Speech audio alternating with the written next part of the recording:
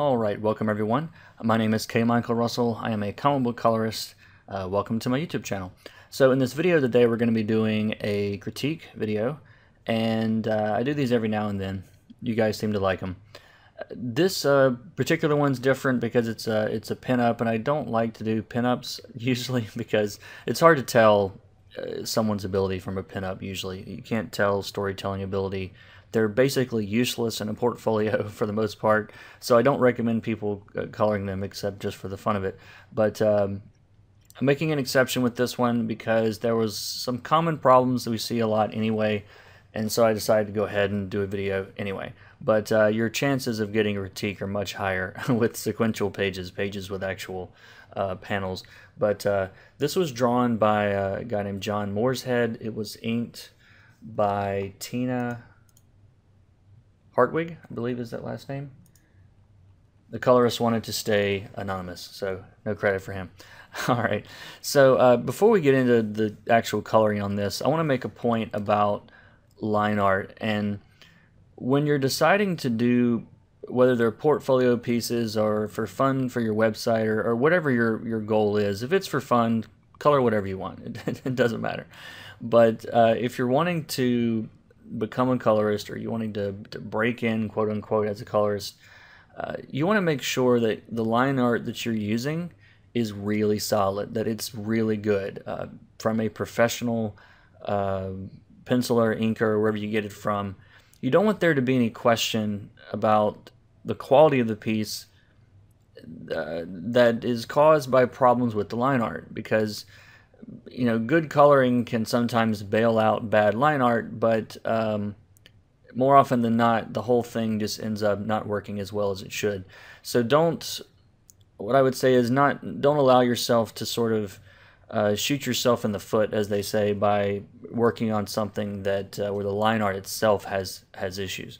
So I want to talk a little bit about the line art in this one. Overall, there's a lot of good things about it, line weights and spot blacks and a lot of stuff that in the inks that make it a pretty solid piece, but there are also some pretty big glaring problems with it. And so I want to talk about briefly with those on this, so just so you guys will all be on the same page here. So for one, on the gun, so if you think about how a gun is shaped, if you're seeing the front fingers of or the front of someone that is holding a gun, you're looking at the front of the gun. Okay, you can't see this angle of the fingers without there being without looking at the front. But look at the angle that the barrel of the gun is at. So we're looking at the barrel away from the camera. So the gun's pointing away from the barrel from the camera here, and it's pointing toward us here. So if you were to actually put this, if you were to take this gun and turn it sideways to look at it, it would look something like this. Okay, so we've got a trigger, and his hand is here. Okay, and the gun is then curved. Okay, that's the only way that this angle happens. Okay, so there's obviously that's a problem. And one of the other big things that jumped right out at me is we've got a straight horizontal line going across the page. So he's standing on a building or something looking like a gargoyle or whatever. But look at the angle of the Washington Monument over here. Okay, in perspective, like, this is just not possible. Okay, so and these lines are perfectly straight. There's no convergence. You couldn't even sell this as being some kind of really crazy angle perspective. It's just not right. So there's problems with the piece from the get-go before you even get started. And if you're wanting to do a piece that is going to go into a portfolio or to show off what you're able to do, pick something that, you know, has really solid piece. Okay, so all right, so we made that point. All right, so here's what the page looked like when I got it. Now, and this again could be an issue with the inks. It could just be the way it was colored, but the thing that jumps out at me on this piece right from the beginning is his knee. Okay, like, it's this big flat kind of blob of color. It's all about the same color, and it draws a lot of attention. It's the simplest, it's a very plain object right in the middle of all of this detail, so it draws a lot of attention.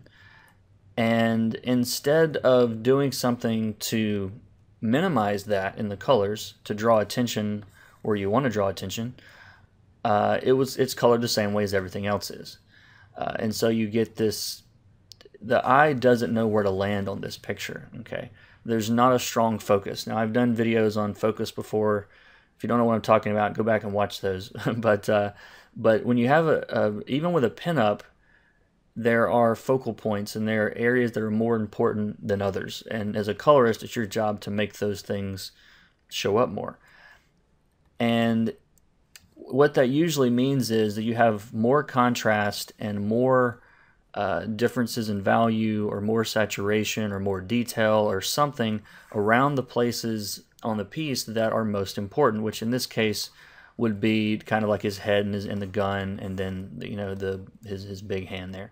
So if I was going to color this piece, I would want to do something to sort of have the eye kind of pull down at this angle so you could see this is the most important thing in this piece. Even though it's just a guy crouching there, you have the opportunity to make this read a bit better. Okay. Now, instead of doing that on this, everything is rendered in the exact same way at every single point on the pinup. And what I mean by that, and I think this, it's not looking at the big picture. Okay, we're not looking at the big picture on this, the way this was rendered. So what probably happened is the colorist got really close and they said, okay, so we've got a jacket. I'm going to start painting this jacket.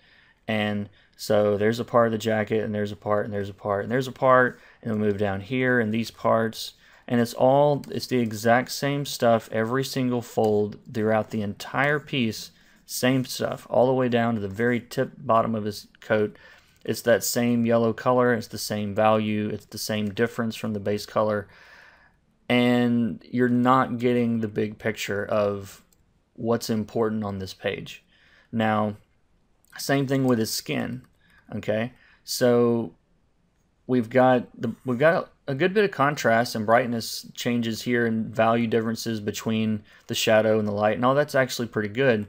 But that same exact difference carries over into his neck, into his chest, into his stomach, which should really completely be in shadow almost, even down here to this knee, to his leg, to the very bottom of the picture.